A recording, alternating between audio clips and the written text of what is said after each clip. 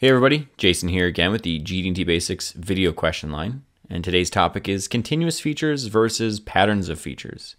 Today's question is, we work with different inspection services, and one service would report a profile of a surface for surface A, which is two bosses separated by a gap, as one continuous feature and just report one line item in the report. Another service would report two lines for each boss. Which one is correct? Our drawings call out ASME Y14.5-2009. One service wants us to change our two times to a continuous feature. Do we need to update to ASME Y14.5-2018 to make this change?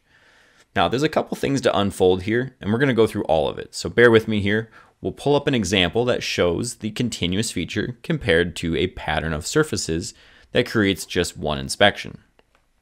Now, we're going to compare these two examples to each other, which are the same interpretation. The continuous feature symbol is a rather new symbol that was introduced in 2009 and has continued to be used in the 2018 standard. Now, there's some confusion as to when you can begin to use the continuous feature on flat planar surfaces. The confusion arises when the standard explicitly says you can apply the continuous feature to features of size such as cylinders, and that's how the definition in the standard starts in the 2009 standard. But if you look at the bottom of the 2009 standard, they also apply this symbol to flat planar surfaces, even though they don't say verbally in any of the text that you can apply it to a flat planar surface. However, in the 2018 standard, they come out and explicitly say that you can apply this to flat planar surfaces as well as features of size. So in my personal opinion, you can use the continuous feature in 2009 on both planar surfaces and features of size and be perfectly fine.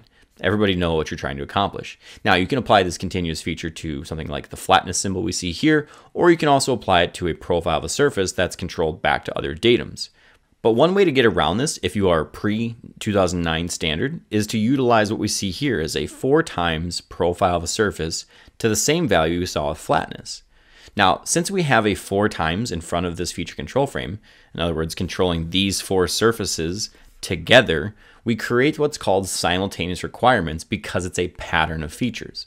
Now, ASME Y14.45 tells us in section 11.4 that when a geometric tolerance is applied to a pattern of features and simultaneous requirements is defined in the ASME Y14.5, the report data may be affected. In some cases, the part may shift relative to the datum reference frame or reporting coordinate systems. It then goes on to describe a method of inspecting this. And the method that it goes on to describe is to report one singular line item for these 4 instances because it relies on simultaneously inspecting all 4 surfaces together.